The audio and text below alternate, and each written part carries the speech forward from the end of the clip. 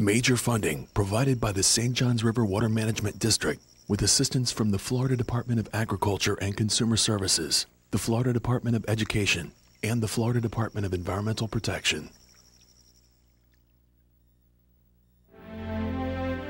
This is a story of America's first river.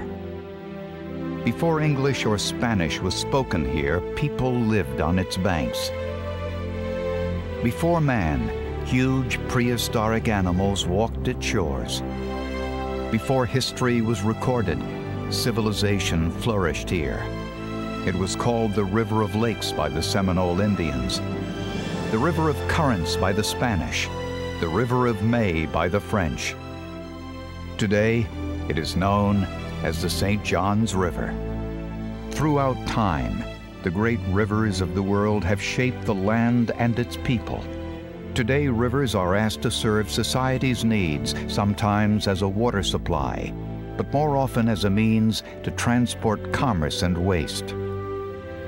After centuries of exploring the St. Johns, it was time to look at the river from some different angles. What's life without a little risk, huh?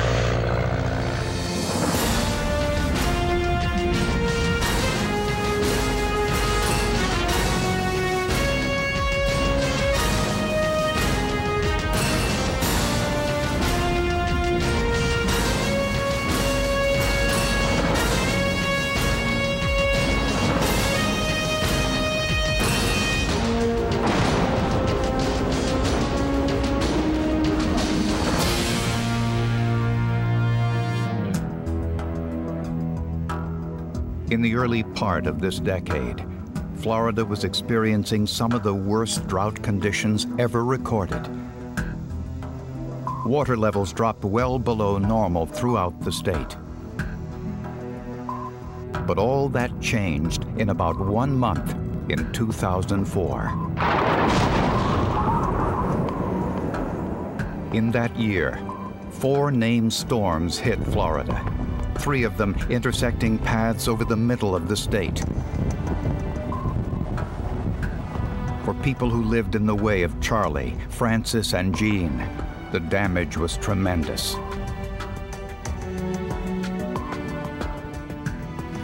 But the storms dumped millions of gallons of rainwater right where the state needed it the most, a silver lining if there ever was one. Water levels rose to an 80-year high, turning dry riverbeds into living laboratories. The research opportunity of a lifetime. It was an adventure just waiting for the right people. Explorer aquanauts Wes Skiles, Jill Heinerth, and Tom Morris have done this sort of thing before. They have taken up a quest to follow the journey of water all over our planet. They have traveled below the ground to trace the connective path of water through the landscape. They have chased the ocean's flow through melting icebergs. Now they're looking at a totally different challenge, trying to help people understand their connection to a modern river running right through the middle of urban America. Join a team of scientists and modern explorers on a journey of discovery as they travel to the source of the great St. Johns River to see man's impacts and find out what is being done to protect this river for generations to come.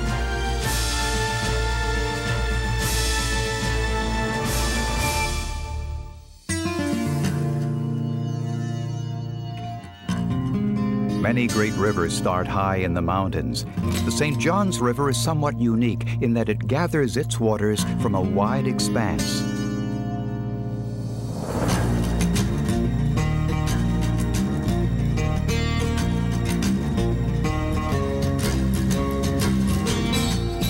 The river is born from a vast marsh just north of the Everglades, and further downstream, large springs, lakes, and tributaries contribute to its flow.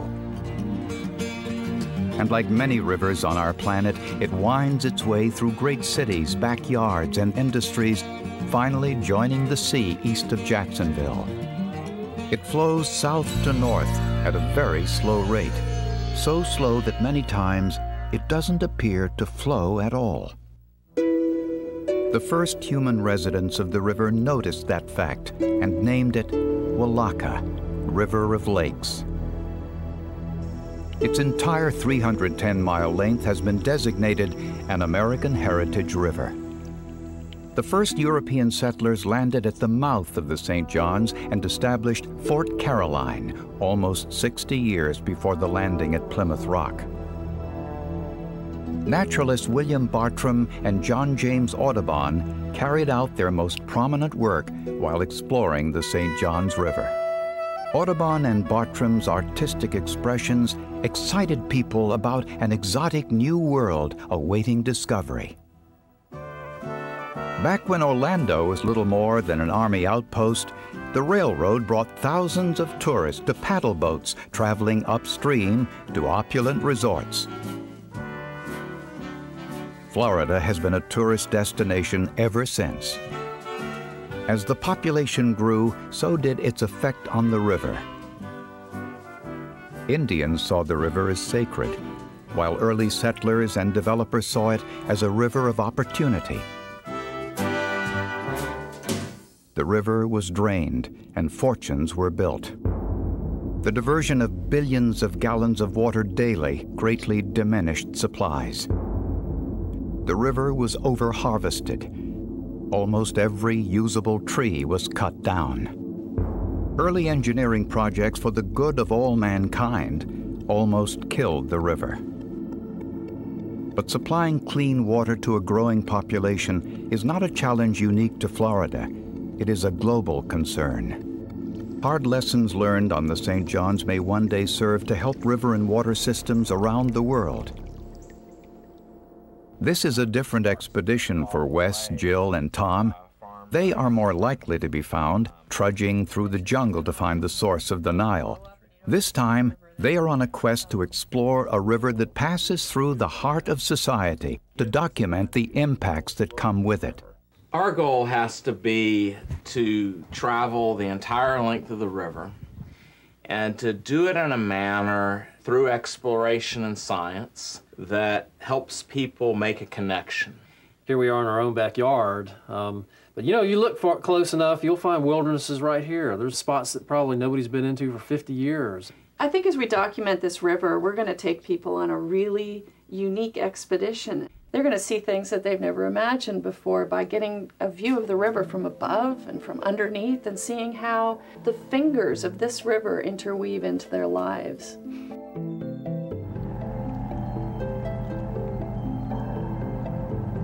The journey begins at the mouth of the river on the Mayport Ferry.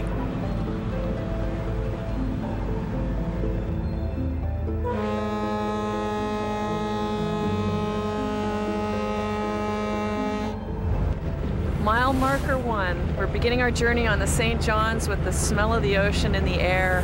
I'm really excited to be hooking up with the rest of the team and starting our journey upstream.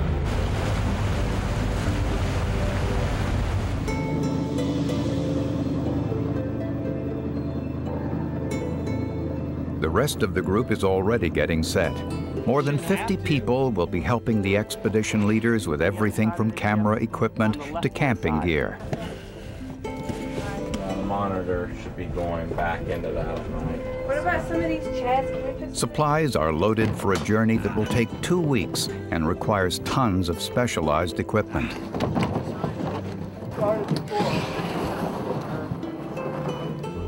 Each team member brings different skills and perspectives to their journey. Their collective knowledge will provide a unique outlook on the inner workings of this great river system. We're a unique blend of filmmakers and scientists and explorers, and we're being given a once-in-a-lifetime opportunity to explore one of the great rivers of the world.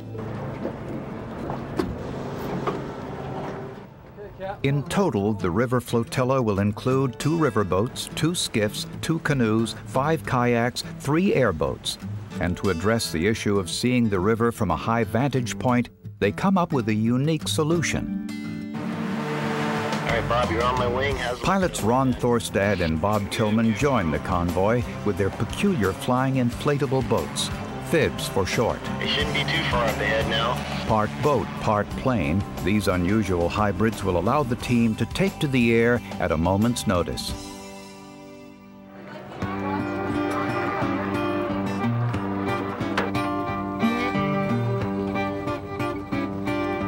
Should get everybody on board now. We're ready to go.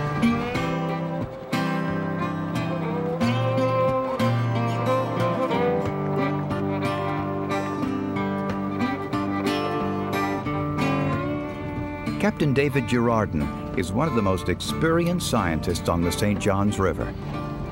He is a seventh-generation Floridian, and as guide, he is the only team member who has traveled the whole length of the river.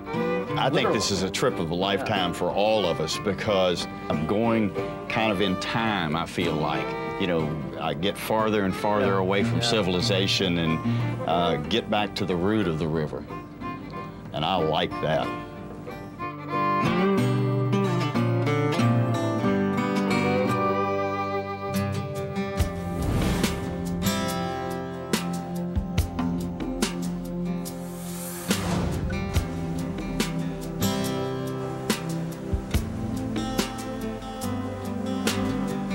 They thread their way upstream, passing through Jacksonville. It is a city of more than 1 million people, and the river is why this city became a city. Jacksonville and its community have embraced the value of their river systems. They have conserved 80,000 acres for the largest urban park system in the United States, giving residents an opportunity to connect with nature and appreciate their natural resources.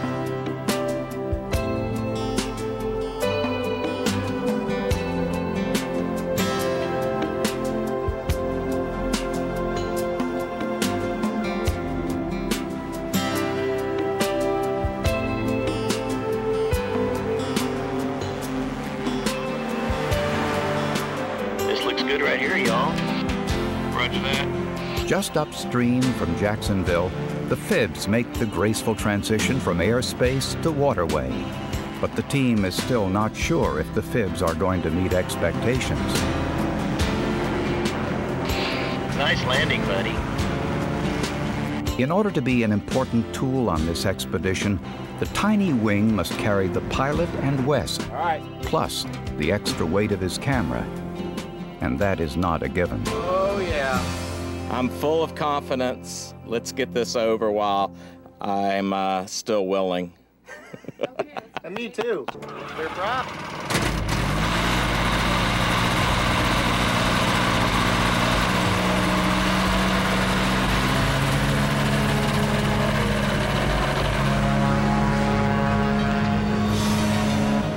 The FIB usually takes off within seconds, but with all the extra weight, getting airborne is looking questionable.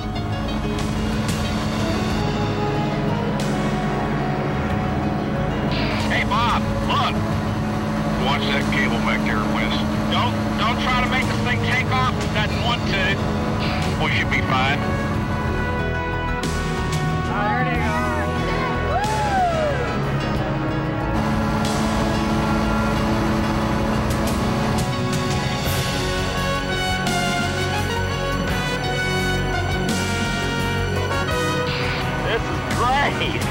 It's scary, but it's great.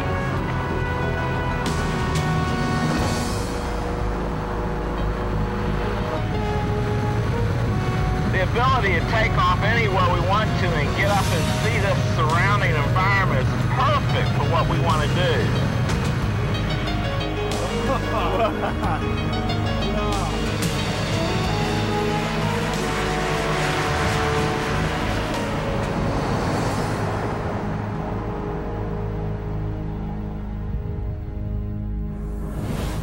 Just south of Jacksonville, they enter a stretch of the river where scientists have been tracking high levels of pollution.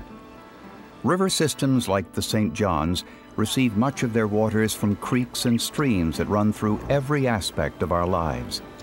These tributaries carry with them runoff contaminants that wreak havoc on life within the river and create potentially serious health issues for the public.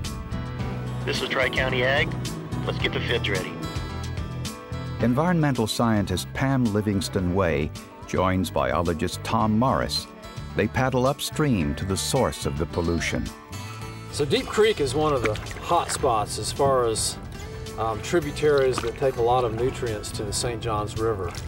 It's draining many, many acres of potato fields and cabbage fields here in the Hastings area.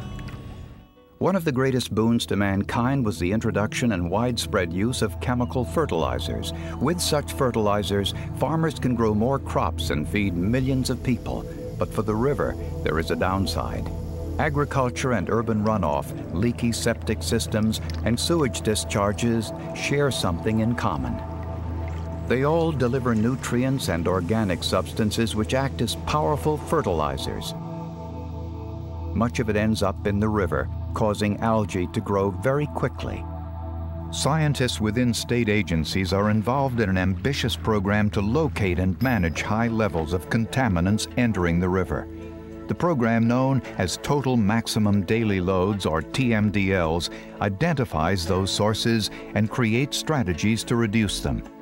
When runoff goes unmanaged, it can trigger algae blooms. Algae blooms block out the sun, causing underwater grasses to die. Without grasses, underwater creatures that use them for food, shelter, and spawning die. Birds and animals that rely on them for food have less to eat. Decomposing algae uses up oxygen in the water. Without enough oxygen in the water, more organisms die off. A growing population speeds up eutrophication by increasing the amount of harmful substances like fertilizers that soak into the ground and reach the river. And here we are. This is where it all starts. All the runoff. The fertilizers are applied, the fields are irrigated. And when it rains too much, they drain that water, extra water right into Canal 1. Drains right out the furrow and into the Canal 1. To get a better view of Pam and Tom's journey, Wes and Bob take to the air. Wow, this is a great view. From up here you can really see how runoff from farms and yards can easily reach the river. Pam works with farmers, manufacturers, and state agencies to develop best management practices, or BMPs, to help manage that runoff. Private farmers working voluntarily with local and state agencies have a renewed commitment to cleanse the water discharging from their farms. So we've gone from Deep Creek right up into Canal number 1, and you can see the obvious problems here. I mean, and this is what we're trying to treat with our wetland treatment and our pond. The idea is to capture runoff and direct it into a series of settling ponds. So Tom, this is our 19-acre wet retention pond. It has about 37 days of residence time. After water leaves the retention pond, it enters the wetland marsh, where other contaminants are absorbed by plants and trees. So this is it? Yep, this is it. 38 acres of wetland for treating agricultural runoff. That sandy area down there will turn into a full-fledged marsh, and the plants will do their job cleaning the water the rest of the way. And the runoff returns to the river cleansed. You know, farmers are in business because they love farming. They care about the land, they care about what they're doing, and I'm of the personal belief that there's a lot of culture in the word agriculture, and I think we need to keep that here in Florida. Other best management practices have been designed to give farmers economical ways to conserve resources while protecting their investment. New slow-release fertilizers are one of the most promising recent developments. So what's great about this controlled release technology is it's engineered, these prills are engineered to release as the plant needs it over the season. And so if it's releasing as the plant needs it, that means there's less in the environment that has the potential to leach into the watershed. BMPs have also been adopted for irrigation. Seepage irrigation techniques have been modified, and water control structures like dams slow drainage to give plants the chance to soak up what they need. When these important techniques are widely implemented, the farmers will conserve water and protect the river from harmful fertilizers. But what few people realize is that much of the contamination does not come from farms. Instead, it is coming from our manicured lawns and businesses. This is really an excellent project. We need more of this kind of stuff in our agricultural areas to keep those nutrients on the agricultural fields and out of places like the St. Johns River.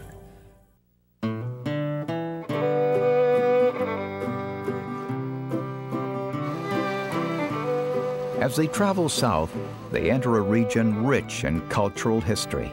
The St. Johns was Florida's first highway, providing a means to travel into what was otherwise an inhospitable landscape.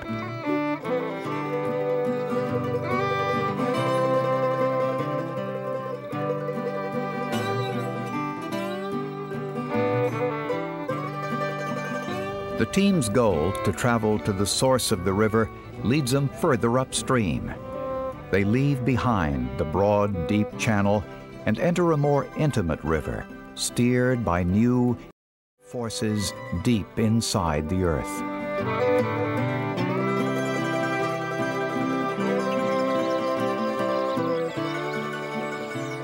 Perhaps no other place on the planet is blessed with such a natural abundance of groundwater discharging from dozens of springs in this stretch of the river. From Silver Springs, which discharges over 350 million gallons of water a day, to secret boils nestled in the North Florida woods, these springs represent over 20% of the river's daily flow. Ponce de Leon searched Florida in pursuit of the Fountain of Youth, and that quest still attracts explorers today. So we're finally here in the land of the springs, Tom. Yeah, my favorite part of the river, these middle reaches. Springs are usually among the purest sources of fresh water in the world, but this spring is different. Instead of pure fresh water, Silver Glen Springs pumps out brackish water. It is an underwater oasis, salty enough to support ocean life in the middle of a freshwater river. And that influences the animals you find out here. So if snorkeling up these runs, you can see stingrays and needlefish and blue crabs. All these things you don't normally see unless you're out there real close to the ocean or in the ocean.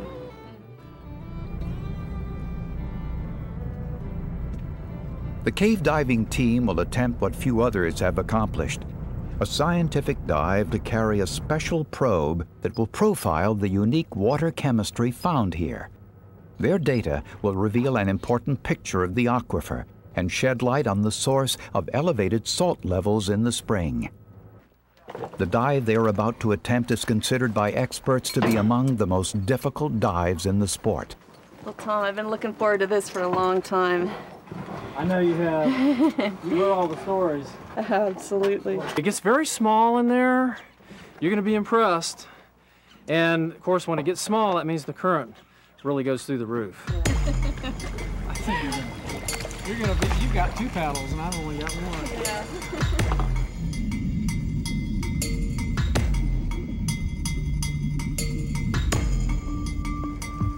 Get over there.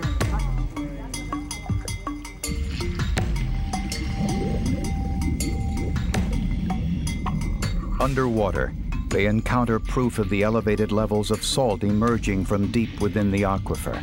Normally found only in salt water, blue crabs and stingrays are found here year-round. Okay, Tom, I got you in comms. Let's go.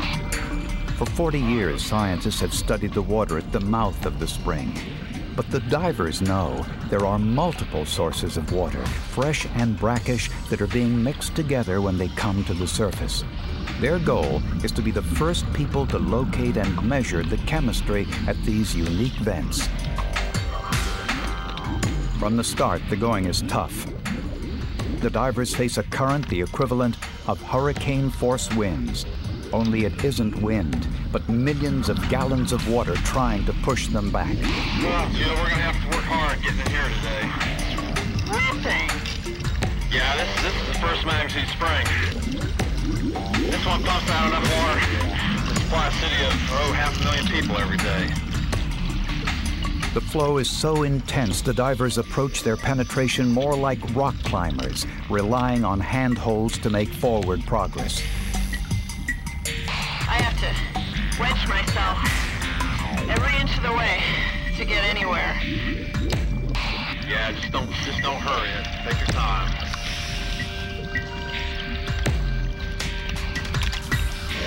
Slow, man. They are among the most experienced cave divers on Earth, yet they will need every bit of strength and expertise to face the challenges that await them here. Tom, I think you're caught there. Stuck in the line? Yeah. I think I got it.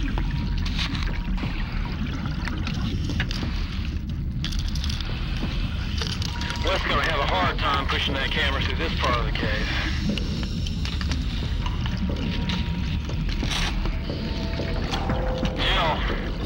The line's busted up ahead.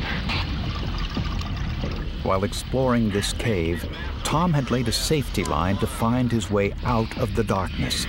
Vitally important to the safety of these divers, that line has been ripped away by the current.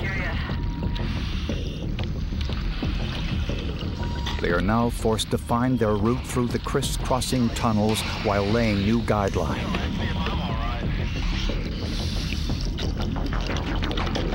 Progress is slow, but they press on through the blackness.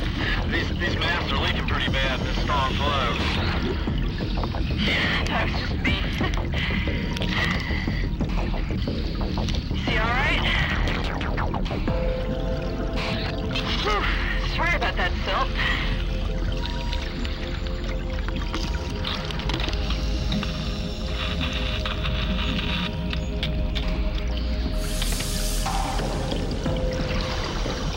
After over 1 hour of agonizingly slow progress, it's like the eye of the hurricane. The current eases, the floor drops away, and they enter a room of dramatic proportions. Wow, what an amazing room.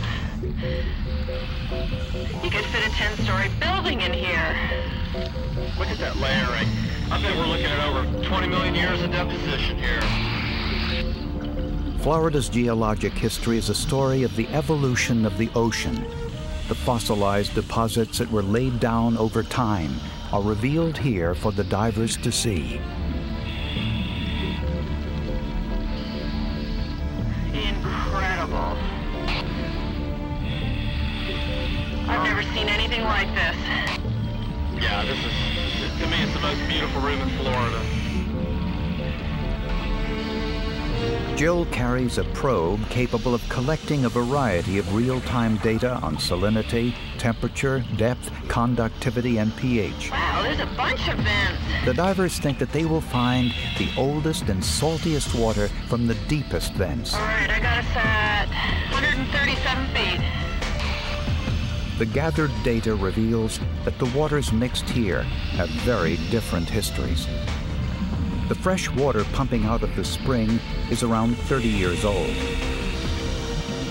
Yeah, this is that bigger one that's got saltier water coming out of it. Get that baby well up into the vent. Okay, I'm with you. But isotope dating of the relic seawater revealed that it was between 13,000 and 18,000 years old. Okay, I got the sample, Tom. When sea levels fell during the last ice age, the Floridan aquifer was flooded with seawater, and some of that water remains trapped within pockets in the rock. Okay, good. We got what we're after. Let's get out of here. It's a long way back to that entrance. Yeah, it'll be a quick trip, though. Time is pressing on. They must adhere to strict air rules that reserve 2/3 of their gas for the exit from the cave. Jill, make sure you get centered on this little tunnel because that current's going to shoot you like a bullet down a gun barrel.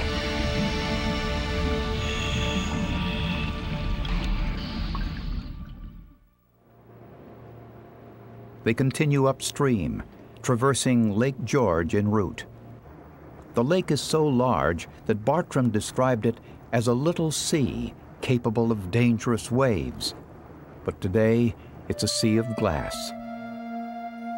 Their next destination, a first magnitude spring at the center of the dialogue, that will help define the delicate balance between the needs of society and the needs of local watersheds and the wildlife within them.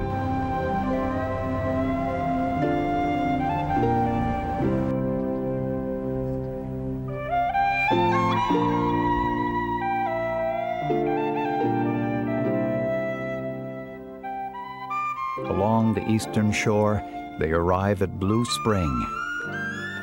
You know, we think of this river as pretty much a two-dimensional plain, tributaries feeding into the St. Johns like the Ocklawaha and the Wekiva. But really, there's a three-dimensional quality to this river in that there's deep groundwater sources coming from miles and miles away that come almost straight up as a source to the river. And where that water comes to the surface, life is abundant. The West Indian manatee makes these springs its winter home. Manatees can weigh in excess of 3,000 pounds, and their closest relative is the elephant.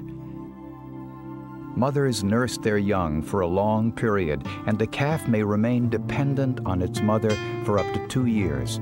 Researchers believe this mother-child bond continues for much of the manatee's life.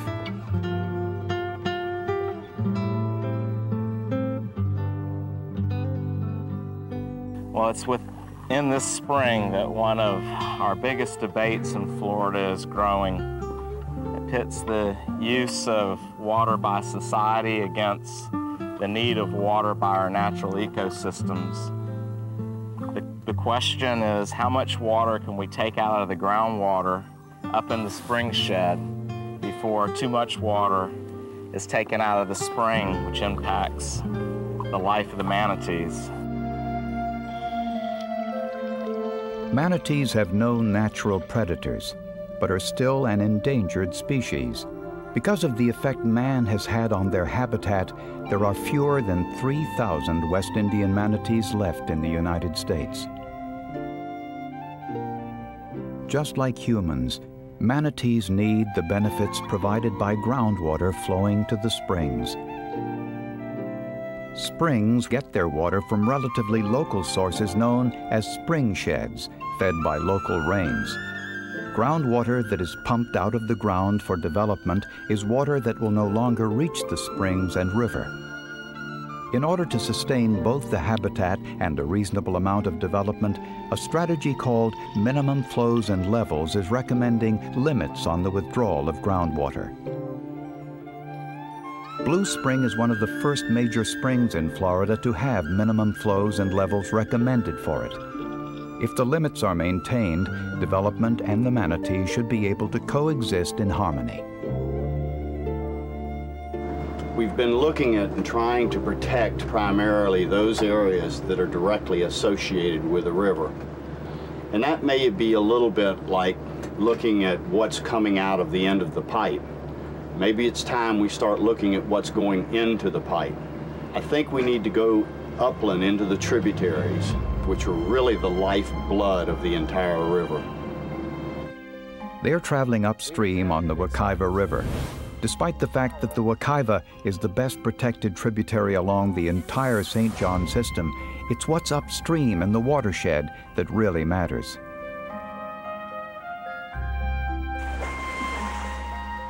This is pretty spectacular. It's hard to believe we're practically in the backyards of Orlando here. Yeah, is that little tributary you were talking about up this way? Yeah, let's check it out, see how far we can get into the development. People who live along this tributary no doubt love the natural beauty in their backyard, but unknowingly, their actions can threaten it. Well, plus all those lawns that people are fertilizing and throwing pesticides on right up there. I mean, that's washing directly in here, and this is a direct conduit to the St. Johns River. Like the farmers downstream, the people who live here need to stop the unregulated runoff of pollutants. Fertilizers make their lawns grow, but can be bad for the river. Tom and Jill have explored tributaries around the world. Watch your step here, Jill. There's a lot of rocks. But never one like this. Wow, this is really different. This is different. Now, just about every urban creek is plumbed through culverts and channels like this. Yeah, we've turned most of these urban creeks and streams into ditches. Here we go, Tom. This is the most unusual tributary so far. Yeah. Careful there, Jill. It's real slippery. No kidding. Uh-oh. All right.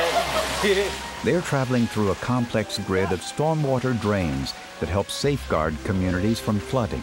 These concrete conduits have replaced the natural filtration network that used to convey water to the aquifer and local creeks. They carry breathing gear in case of toxic fumes and will have radio contact with the surface. It's team member Simon Mansis' job to follow their exploits from topside. Jill, is this you down here? Imagine the volume of water it would take to fill this from all the paved surfaces, the roads, the rooftops, parking lots. Yep. When they pave everything, that water no longer soaks into the ground. It just runs off.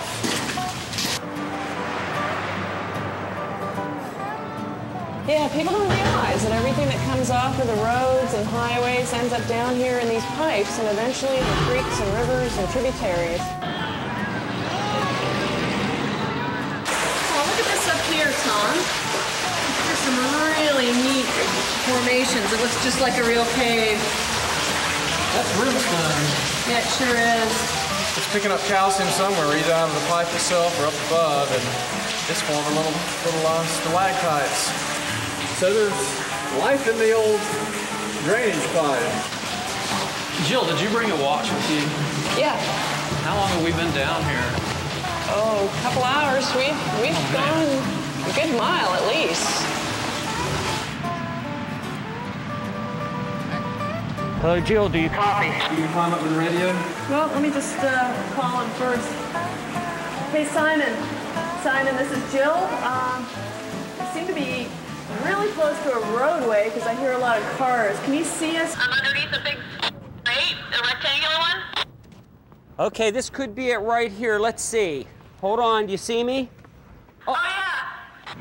All right. Oh yeah, I see ya. Hello, Simon. Hey, how's the weather down there? Cool. A little wet, a little cool, but we're getting a lot of runoff down here, that's for sure. We're going to continue up gradient from here, though. I think it seems to be sort of petering out a little bit and drying up, so we're going to continue onwards from this point. All right, well, I guess I'll see you at the next hole then. Okay, Simon. All right. Wow, we're kicking up a lot of sludge on the bottom here. Yeah, I'd love to know what's in this water. Well, I think we know. It's the runoff from humanity. Yeah, we got the equivalent of an urban river here. We paved over and created our own concrete version of a river system. Here's another one. Another intersection. Oh man, it feels good to stand up. It's got a pretty good set of steps. I'm gonna... You need to check it? Yeah, let me see where we are. Hello, Jill, Tom, do you copy? Oh, no, they're not down there. Jill, Tom, hello? Jill, Tom!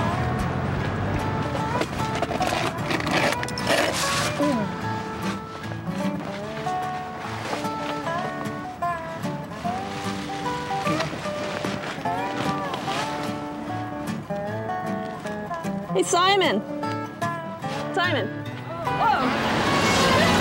Don't get run over. Whoa. Color.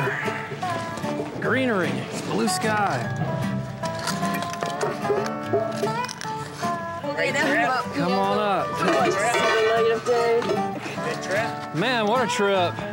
It feels like we went 100 miles. I wonder how far we really went. So, here you are. Yeah. What did you do with the canoe and the kayak? Obviously, it's not down in that hole, is it, or is it? No, they're ways back. People that live here are used to storm drains, but it's hard for them to imagine that they are part of a mighty river. Why are you down in the sewer. I mean, rivers are usually... Well, we really wanted to trace the source of the St. Johns River, and so we've been traveling the length of the river and trying to follow every little tributary to see how it connects to mankind. Can you go by boat, or do you have to crawl? Our boat's about a couple miles that way. And the headwaters are where? Well, you know, in a way, this is a headwater. Rain that falls on this parking lot and on these streets comes rushing on down into these stormwater drains, and it's carried on down to a creek where we left our canoes a couple miles away, and then on down to the Wekiva River and all the way to the St. Johns. So it's hydrologically connected. Is there some kind of a filtration system or anything that's... You know, all that water that used to soak into the soil here doesn't do that anymore. It just runs off rapidly and down the pipes and out into the streams. Kind of funky in here, isn't it? They're still not at the start of the tributary, so Tom and Jill go back underground.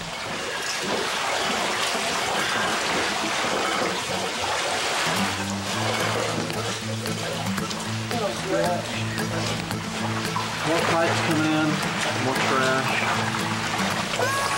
I wonder if that means we're getting close to the surface. There's a little daylight up ahead here. Here it is, Jill, right at the end of the tunnel. After many miles, they have finally reached one source of the St. Johns, and it isn't pretty. Trapped behind shopping carts.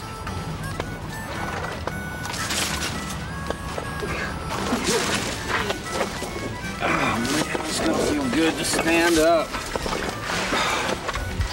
If I can stand up. Wow. All right, we're out. Well, what do you think? You know, this is a prime example of how people just don't get it. I mean, this is an example of one of the many hundreds of tributaries we've seen. They could just as easily throw this directly in the river. It's getting there, you know? You know, there must be some sort of a disconnect that most people, I don't think, would throw this stuff right in the main river itself, but a lot of them will come over here and dump this stuff in these little tributaries. But it is not shopping carts and trash causing. Individual homeowners fertilize their lawns, as do their neighbors and their neighbors' neighbors.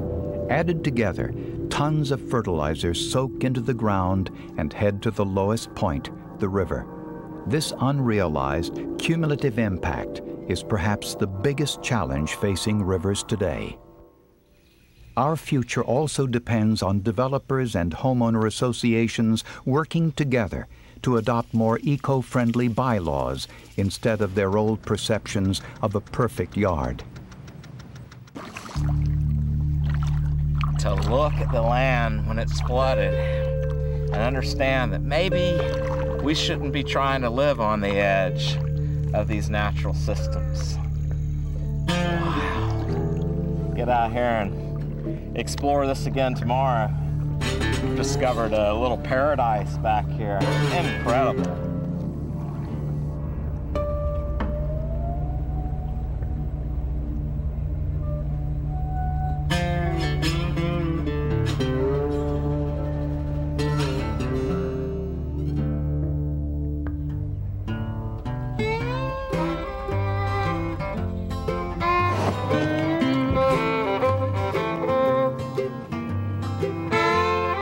Hurricane rains and high waters provide the team with a unique chance to explore the upper river under flood conditions.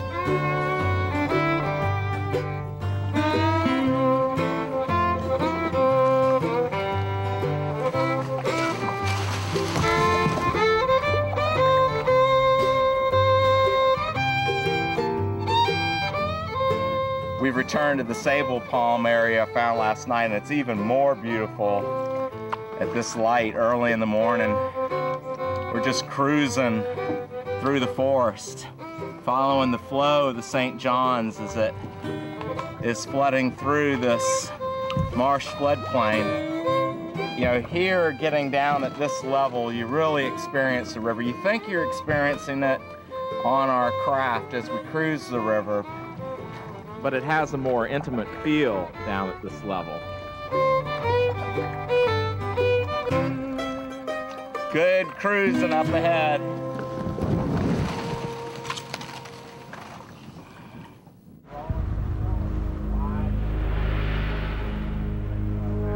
Having traveled over 170 miles, they reached the end of easily navigable waters. We're at about mile marker 170. The river is 310, so we're a little over halfway of the journey at this point. So I think, what the strategy may be, based on the difficulty in navigation, is to get us as far as we can get, and then we'll downsize. We're gonna reduce the number of the team and get into boats and make our way south from there in smaller craft. Right.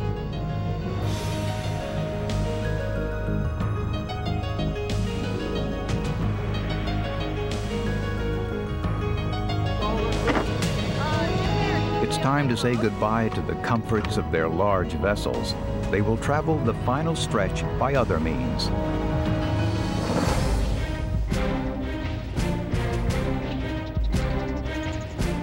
With an aircraft engine and large propeller supplying the thrust, airboats literally fly across the wetlands.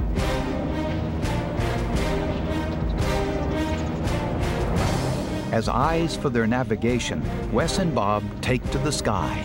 This is the only way to go, Captain Bob. The flying boats.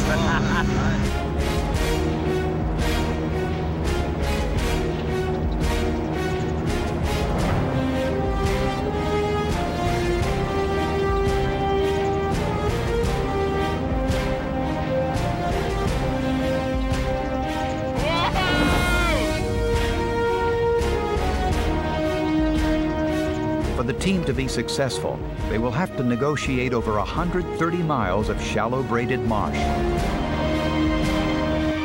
At speeds up to 50 miles per hour, they race south through a maze of lakes connected by a series of broad floodplains.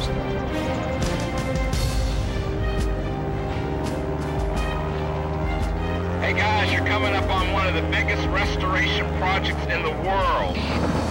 In the early 1900s, this part of Florida held significant economic potential for farming. The only problem was the land was easily flooded by the constant fluctuations of the river. It was a time when great engineering feats brought untold wealth and opportunity. E. Nelson Fell, a New Zealander and engineer, saw the vast floodplain as wasted land that could be tamed. Attracting a small group of investors, he launched one of the largest individual drainage projects ever conceived. He built a fleet of enormous dredges and plows to drain the St. Johns Marsh and convert it into farmland. When completed, he had transformed over 125 square miles and unknowingly cut off the headwaters of the river, forever altering the watershed. It was a time of industrial innocence when government, businesses, and citizens had little concept of environmental consequences. Hurricanes spawned public outcry for the federal government to take further flood control measures. The river lost much of its vitality and life, and polluted runoff began to heavily impact the river and marsh. In many ways, it's very similar to the challenges facing the Everglades. By the 1970s, scientists and environmentalists began to understand that the natural floodplain had to be restored. Well, this is what we call a Farm 13 stick marsh, right in the middle of 150,000–160,000 acres of restoration, which really is the second largest restoration in the entire world right now. Only the Everglades rivals this in form and size. Water from nearby citrus groves and livestock pastures is now discharged into large reservoirs which keep nutrient-rich runoff from directly entering the marsh. Local aquatic plants help metabolize nutrients and other waste found in the runoff. This protective strategy also saves money for local farmers who can reuse water from the reservoirs. A testament to the success of the restoration is found through sport fishermen who rate Farm 13 Stick Marsh as some of the best largemouth bass fishing in the world.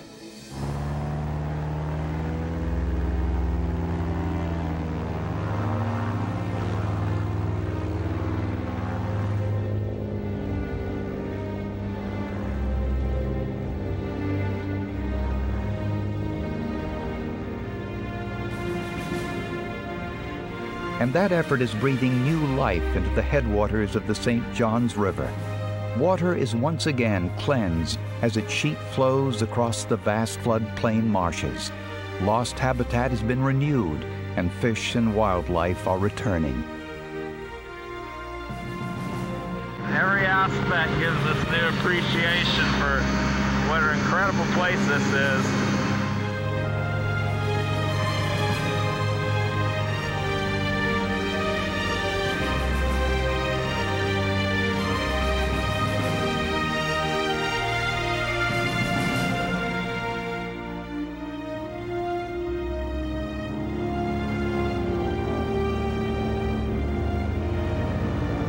Slow down, we're here.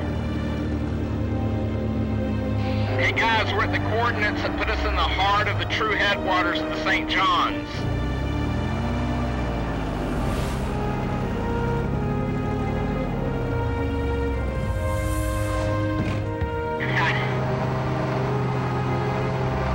What a trip. We finally made it, guys. Isn't it the truth? 2 weeks and 300 miles. What an incredible trip. Headwaters. This is it. This is it. Headwaters. All the way around. Yeah, all the way around. It's just where it starts. The rain that falls here in the vast floodplain slowly moves down into the river watersheds, where it is joined by a magnificent maze of lakes and magical water welling up from the springs downstream. This is it. This is the last definable little creek we've got before we, before it just goes into open marsh. And we're all 300 miles now from the mouth of the river. And just broad expanse of marsh, beautiful stuff.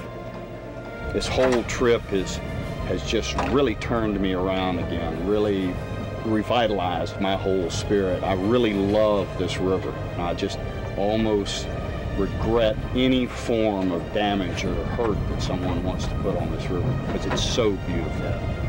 Without it, we couldn't survive. I mean, we just couldn't survive. No.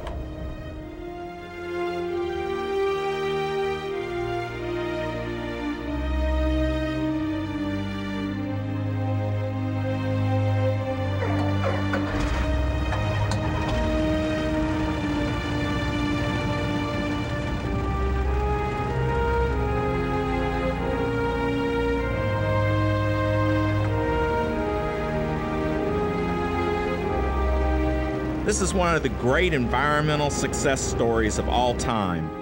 Over 250 square miles of what was farmland returned back to the river. It really makes you feel good and gives us hope for the restoration of the Everglades. In this experience on the St. Johns, I got a true sense of the three-dimensional qualities of this river and how it's fed by branches from underground and by branches and tendrils that reach way back into urban societies. And I started this journey thinking that we were going on a quest to find the true source of this river. And what I discovered is that that source is everywhere.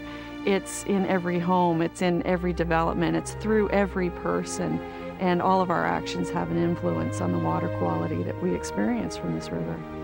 The goal just simply has to be to lessen the impact we're having as humans on these environments. And we can do that. We really can. We can learn to use less fertilizers in our yards. We can use less water.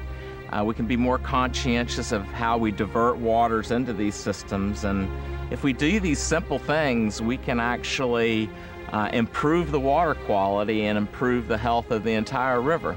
It makes sense. Everything we do, all of our runoff, no matter how far away, impacts our watersheds. That's the connection we must make.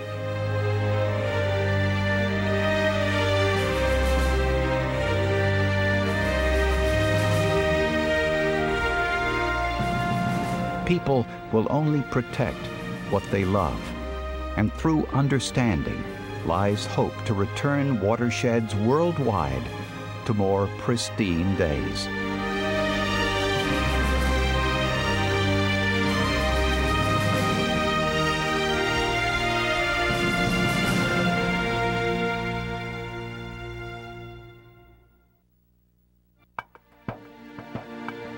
Dive into more information about the River Returns. You can find us at www.watersjourney.com. To order a copy of Water's Journey, The River Returns on DVD or VHS, call 1-386-454-2376.